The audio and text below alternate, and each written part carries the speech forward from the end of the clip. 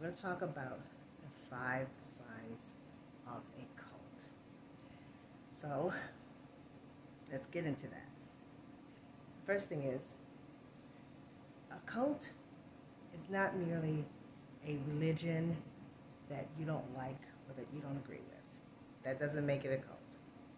Okay, so just because you've never heard of it before, or you don't agree with it, or you don't like it, that doesn't mean it's a cult.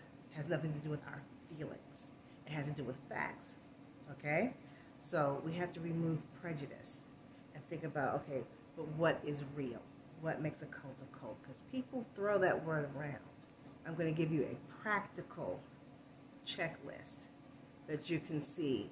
Does this group of people or organization, because it can be an actual organization or it could just be a group of people, do they check the boxes off that they're a cult? So for this first one, when it comes to the leader, we'll just say the leader. Well, when it comes to the leader, they're always right. They never have to adjust their view, no matter how inappropriate they are. They're never wrong. And you should be grateful for the privilege. Everybody defends them, no matter how wrong they might be, no matter how inappropriate they might be. They're untouchable. And they will not admit, hey, I'm imperfect. They will present to you, I'm infallible. Don't you understand that? How dare you question me? They will never admit, well, you know, I really did have the understanding this, but I've come to realize that I need to adjust that. This is what it is. I'm doing the best that I can. I'm not perfect. That is not typical of a cult leader. Cult leader is always right, and don't you dare challenge them, or they and their flying monkeys will make you really regret it. Yes, I said flying monkeys. So that now we're going to go into number 2.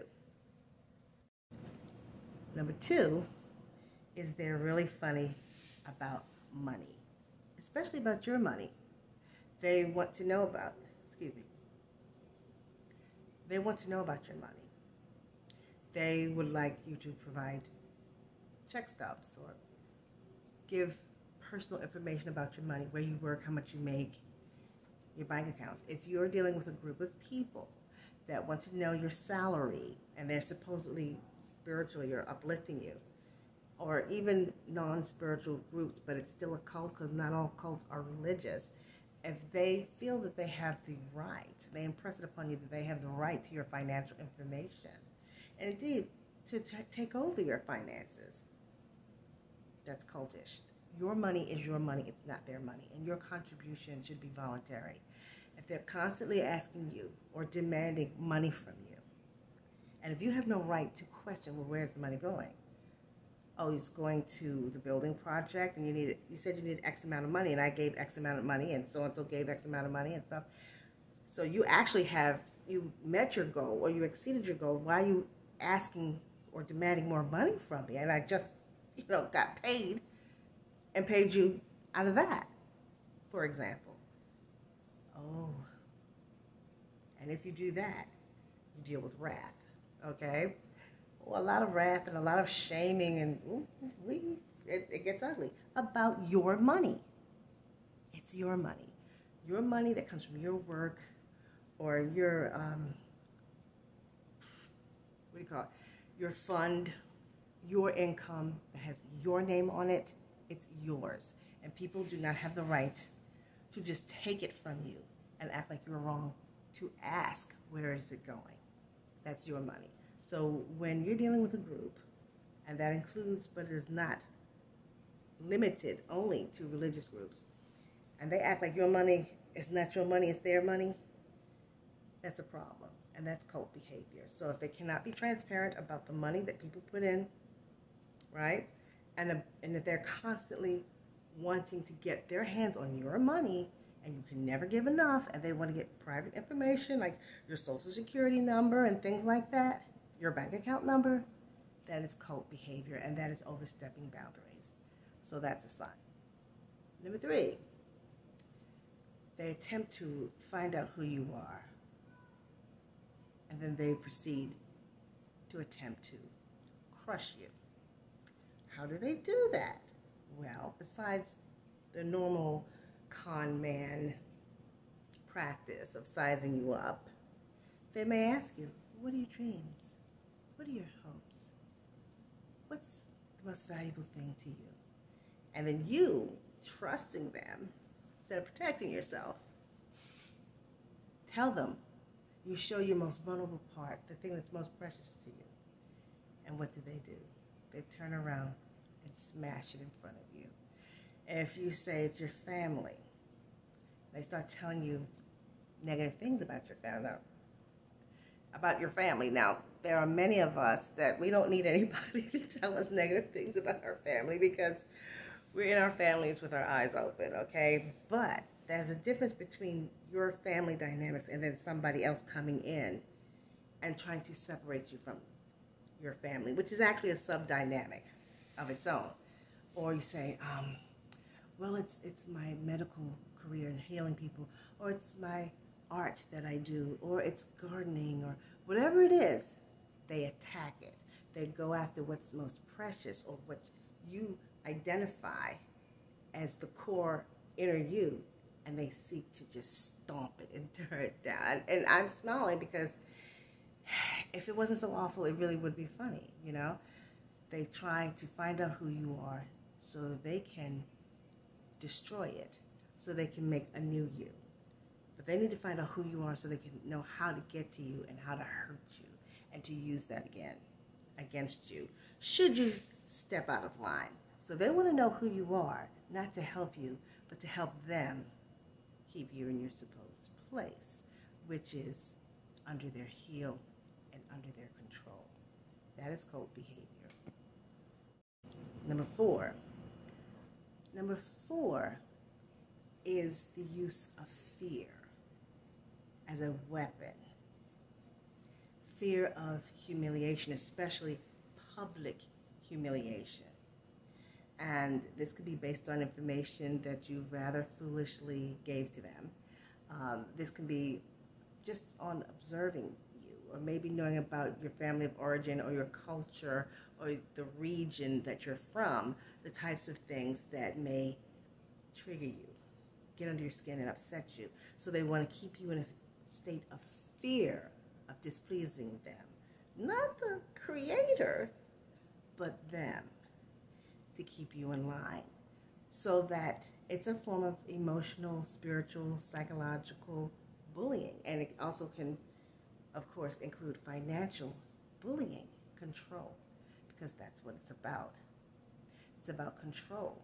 And if you're afraid, then you can be controlled. See, if you're at peace and you have confidence, it's hard to control a person like that. But if you're walking around nervous and you're walking around on eggshells and you're afraid that you might say and do the wrong thing constantly, that you could be humiliated, called out, or perhaps even literally physically brutalized, that is a controlling method.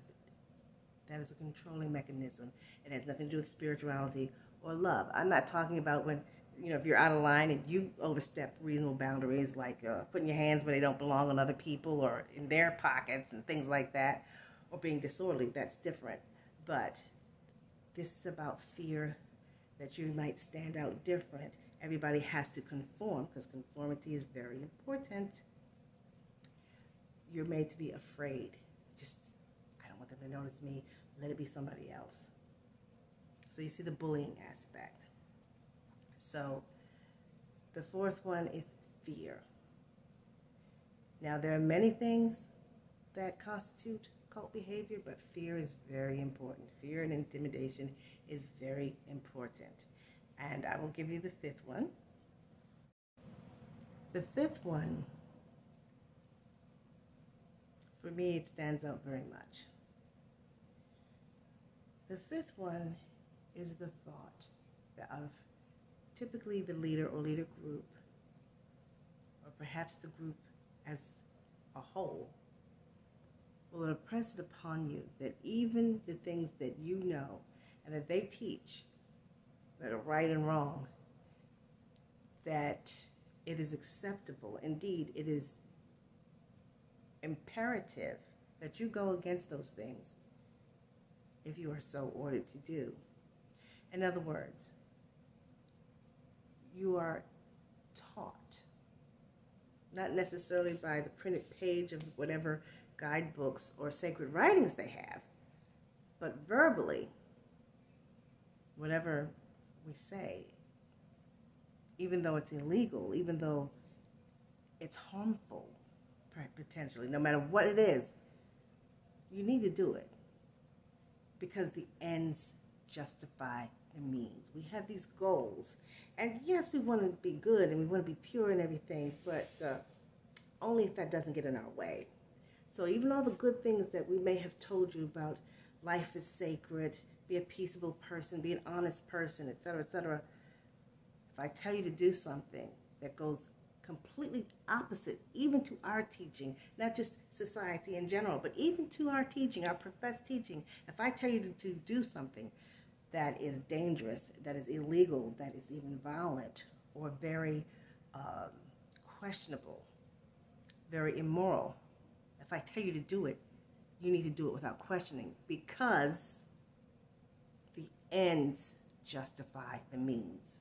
The ends justify the means. So you don't have to worry about right or wrong, because the ends justify the means. And you're supposed to be so impressed with your teacher that's telling you this, even though the basic tenets of that group or religion, if it's a religion or philosophy, is actually the opposite. But because it's person or group of people telling you, but if I tell you to go against this, yeah, we hear about right or wrong, but if I tell you to do something wrong, it's right because I told you, and the ends justify the means. And you keep saying, let's just say, you keep saying, but right is right and wrong is wrong, and we want to do what is right. Yes, but if I tell you the ends justify the means, and they kind of puff and like, you know me, I'm telling you this. That's cult behavior. Some of us have witnessed that up close and been like, what? That is cult behavior. Run. Run from that. Ease away if that's the only way you can do it. Whereas if you run, you'll be obvious, and you know what I mean? Ease out, run, get away from that. Because that's cult behavior. And I'm saying, whether it's the practice of a group, or if it's the practice of a group that is within a bigger group, but that has sectioned itself off, you know, don't tell the other people this is us. You have to get away from people that'll tell you the ends justify the means, no matter what it is. To break the law, to be unethical, to do something immoral, the ends justify the means. That is pure cult behavior. And guess who will be paying for that? Not the person who puffed up and told you you have to do it because the ends justify the means. You'll be the one paying for it. You'll have been the prey of a cult, and you have to pay the price. So avoid that. Be careful. Use the sense that the Lord gave you. Right and wrong is right and wrong for a reason. Don't let people play games with you. God is love. Some of you don't believe in God. I'm not going to wrestle with you about it. No. That's up to you. My rights are my rights, and your rights are your rights, and we don't overstep those boundaries. But for those who are believers in God, God is love. God doesn't try to trick you. God doesn't play games, no matter what people say. So I encourage you to review that, and I will likely talk about more stuff, but I felt like keep it simple, keep it brief, keep it practical. I hope it helps you. I have been wanting to talk about this for a long time because I've been around for a long time, and I've seen and heard a lot of stuff. There's a lot more I have to tell you. Did I tell you about that time I was so miserable at home, the home that I grew up in, barely legal myself, and I almost ran off with a famous, infamous cult? Did I tell you about that? I didn't. that's for another time. Not the next video, but for another time. Yeah, I'm glad we're having these conversations. See you next time. If you're not subscribed, please subscribe and click the bell. And if you were subscribed but became unsubscribed, I still love you, but could you resubscribe again? All right, love you. Bye-bye.